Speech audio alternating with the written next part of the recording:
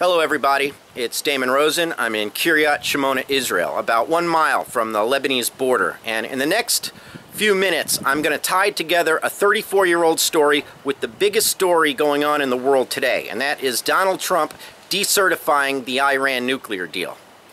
October 23rd, 1983, about 75 kilometers from where I'm standing right now, Beirut, Lebanon, Hezbollah blew up the United States Marine barracks, killing 241 United States service members. Earlier this week, the United States offered a reward for 2 Hezbollah operatives. One of them, Fouad Shukr, was one of the planners of that attack. There are direct flights daily from Tehran, Iran, into Caracas, Venezuela. Hezbollah has been known to have training camps in Venezuela for decades.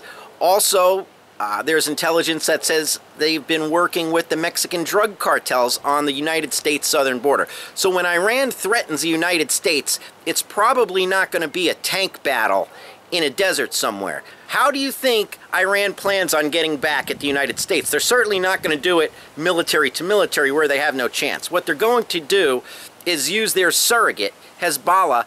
Up until the 9/11 attacks, Hezbollah was responsible for murdering more United States citizens than any other terrorist organization. I've said this before, Iran is different than any other country if they get their hands on nuclear weapons. MAD, mutually assured destruction, works with other rational countries. Shia Twelverism is not rational on Western standards. If Iran was told that they would lose 90% of their population in order to bring about an end-time scenario, they'd sign up for it in a second. Iran's missile program, with their intercontinental ballistic missiles, is not necessary to hit Israel, being Hezbollah controls Lebanon. So who do you think these ICBMs are meant for? They don't need them for here. They're for you.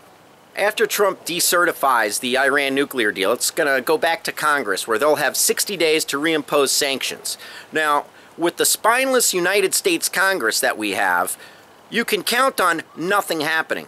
So it's up to you to put pressure on your congressman to impose sanctions on Iran. So please, pick up the phone, make your emails, do something. I'm begging you.